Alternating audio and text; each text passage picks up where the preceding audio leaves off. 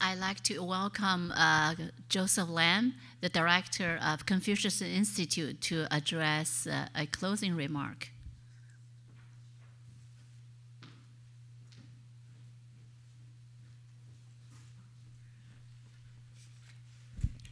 I know everyone is tired and want to go and have dinner, but I would say a few words.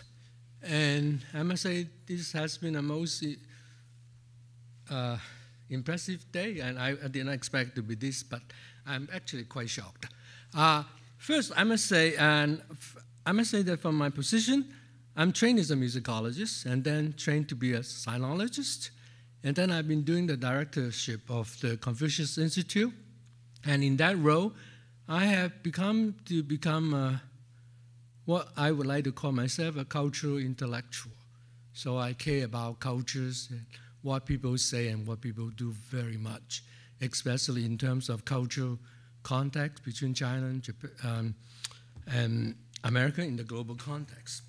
So let me just say I've written some notes, but I'll just skip it, but I say what to the core that I really find very impressive and very shocking, because there's one thing that really sends shock to my spine this afternoon.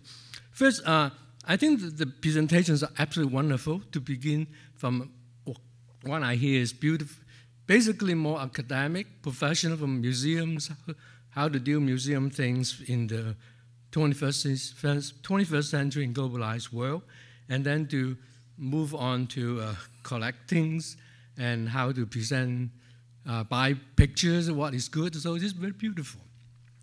And then in the afternoon, we move to more performance arts, feminism, and those really brings out the issue of the power of arts in whatever terms, ranging from the simple visual arts, material arts, to screen, to Marcus' calligraphy, which is creative inside.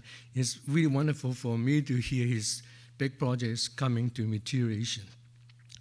But let me get to the point that I really feel that is the message behind all the wonderful talks we have here, is art is powerful. Art is social, meaningful, and creative. So we have to take it very carefully. Good arts can be very constructive, but it can be very destructive. So when we interpret these arts, we have to be very careful, and you have to be balanced. There's a difference with me when you say, if you are acting in a scholar's point, you have to be more balanced, more verifiable in what you say. But if you're an artist, you can say anything you want in the artistic mode. That, I think, is the artist's license. So I'm trying to be confrontational by using this. And to Robert's comment, maybe it's a casual, but it really shocked me very much, is to link the Holocaust with sending the students in the 60s, 70s to the villages. I grew up in Hong Kong. I have relatives and friends who went down there. I felt very sorry for them. And because I knew what happened and how they suffered.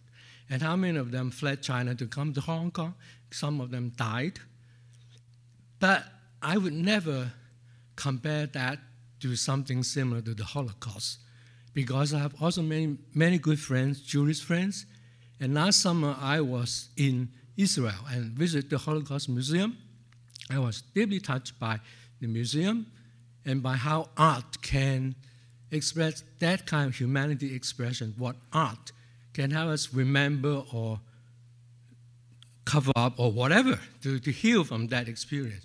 So I really think as artists, as film speakers or movie makers, you can do whatever you want, say whatever you want, that's fine.